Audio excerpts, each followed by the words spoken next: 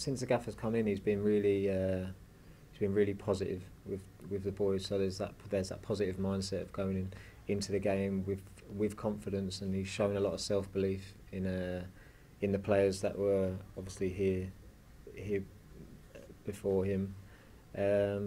We work on a lot of set pieces and stuff like that, and making sure that those minor details count, because it could be the difference come into the season. So we're working really hard on the training ground and trying to make those minor differences that can, like the other night, that can either get you a point or you lose a game.